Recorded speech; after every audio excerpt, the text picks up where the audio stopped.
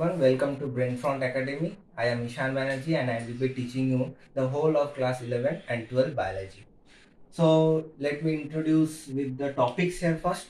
What we are going to cover here. I will be covering the whole NCERT first. Topic wise NCERT I will be covering here. After this, I will be discussing the previous year questions of CBSE, 33 years of NEET and 25 years of AIMS question paper. First, I will be covering the whole NCERT topic wise in separate videos. Then I will be covering the NEET 33 years in another separate video and 25 years of MCQ of AIMS in another separate video. So let's start today with the first chapter that we are going to see here, the human reproduction.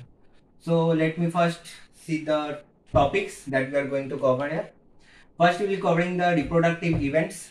Then we will be covering the male reproductive system, female reproductive system, gametogenesis, menstrual cycle, fertilization and implantation, pregnancy and embryonic development, and then the last part, that is the parturition and lactation.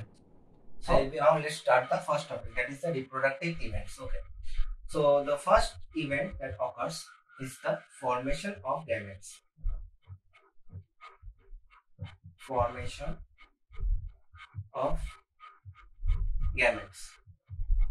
What is this process called as? This process is called as gametogenesis. Gametogenesis. Okay.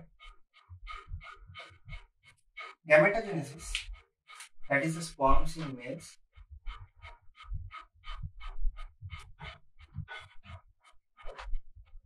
and ovum in females.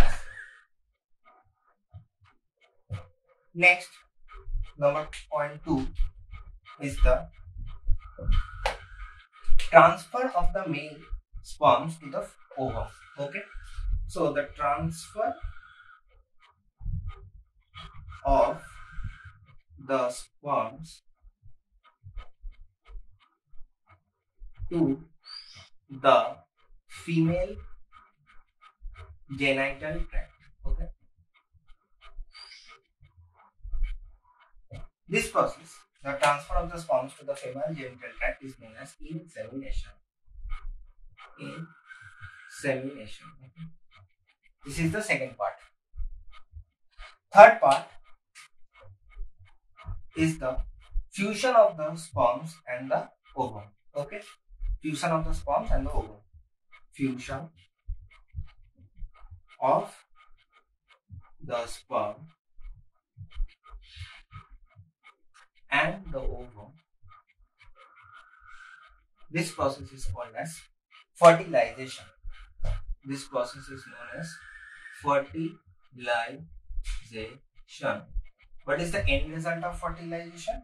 The end result of fertilization is to form a zygote.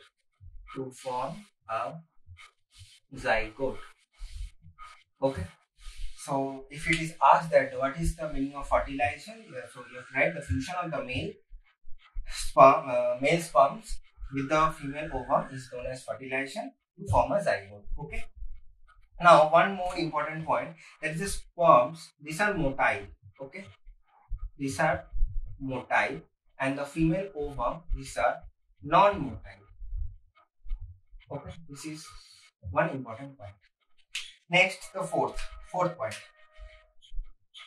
Fourth point is the formation and the development of the blastocyst.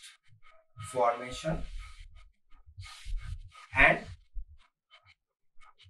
development of blastocyst. Okay, it undergoes, this zygote undergoes several divisions and then forms a blastocyst. So the formation and the development of blastocyst. Fifth point. The fifth point is this, that blastocyst attaches to the uterine wall. Blastocyst attachment to the uterine wall. Attachment to the uterine wall. This attachment to the uterine wall is known as implantation. Implantation. Implantation, यहाँ पर zygote बनता है, फिर blastocyst का formation होता है और फिर ये ब्लास्टोसिस्ट जाके यूटेराइन वॉल में अटैच हो जाता है. Okay, so fertilization, then formation and development of the blastocyst, then implantation. After this, embryonic development occurs in the uterine wall. Okay, so embryonic development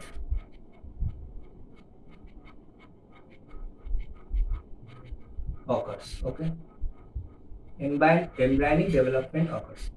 This process is known as gestation. Gestation.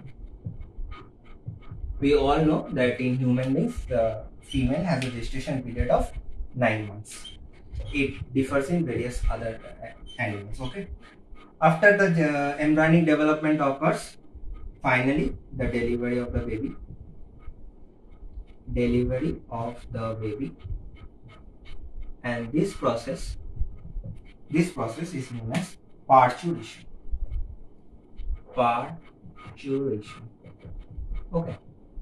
So first the process of gametogenesis, then the transfer of the male sperms to the female genital tract, then the fusion of the sperm and the ovum, that is known as the fertilization to form the zygote, then the formation and development of the blastocyst, then attachment to the uterine wall, which is known as the implantation, then embryonic development occurs, which is known as the gestation, and finally the delivery of the baby, that is known as the parturition. Okay, these are the 7 reproductive events.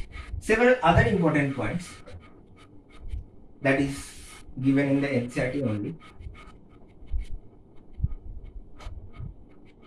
First one, that is the reproductive events. Reproductive events only occur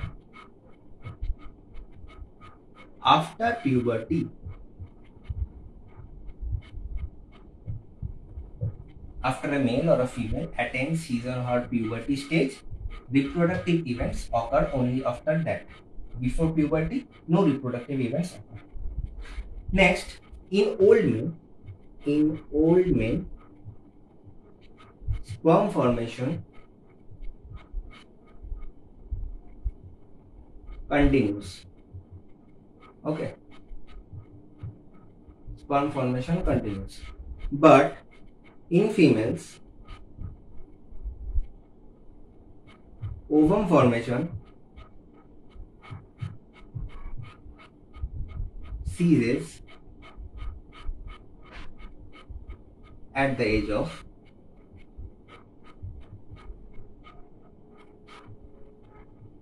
50 years.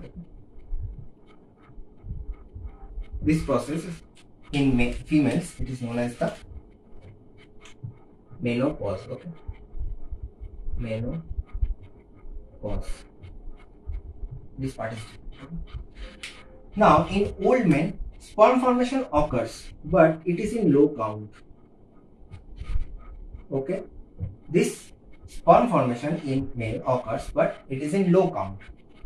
What is this situation called? It is known as the oligozoospermia.